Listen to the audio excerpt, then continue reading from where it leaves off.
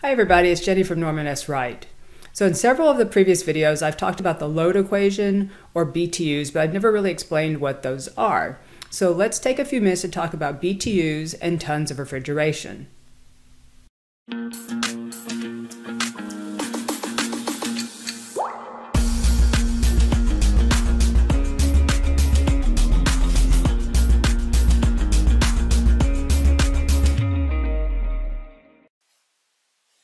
So what is a BTU?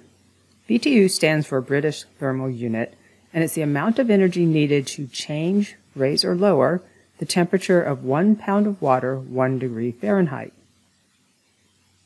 You'll also see BTUH, which stands for BTUs per hour, often referred to as just BTUs as well. It's the amount of heat in BTUs that flows from one thing to another over an hour. Think of it as the number of BTUs of cooling the HVAC system can produce after running for 1 hour. So what is a ton? Well, 1 pound of water changing temperature by 1 degree is a pretty small amount of energy when compared to how much you need to cool an office or even your home. So you often hear about tons of refrigeration, like a 5-ton air conditioner.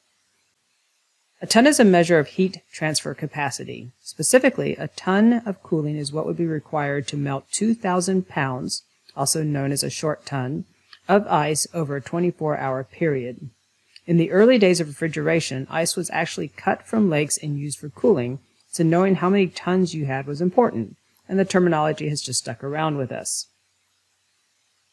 When 1 pound of ice melts, it absorbs 144 BTU.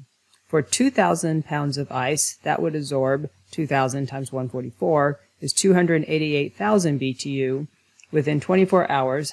So this is 288,000 BTU divided by 24 hours is 12,000 BTU hours, and that equals 1 ton of refrigeration. Since there are 12,000 BTUs in a 3-ton air conditioner is a 36,000 BTU unit. And if you know the BTUs in tons, you can kind of estimate the airflow in CFM that you would need to offset this load. So a good general rule is that 1 ton is 400 CFM. Now this isn't true all the time, it depends on your application, but you can use this for some rough math.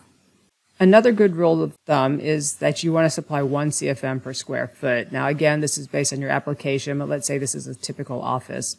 So if you know you have a 10,000 square foot office space, you're going to know that you probably need around 10,000 CFM to supply it. And you also know that it's 400 CFM a ton, so 10,000 CFM divided by 400 is 25 tons. Or you can put this into BTU, 25 tons times 12,000 BTU is 300,000 BTU. So now if you know the size of the space, you can do some rough math about how much air you're going to need and how much cooling you're in need to handle that space.